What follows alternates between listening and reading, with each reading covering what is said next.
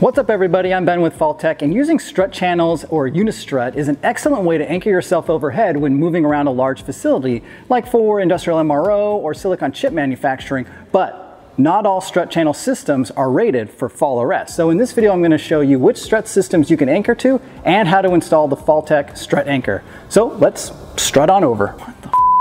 Strut channels are a common structural system often used for supporting air ducts, electrical wiring, and pipes, and these exposed strut systems are generally not approved for supporting fall arrest loads, which is why you must use a concrete embedded strut system or a strut system with approved strength capacity of 5,000 pounds. The Falltech strut anchor was designed to be used in 1 5/8 wide strut substrate with 12 gauge or heavier construction. The installation is quick and simple.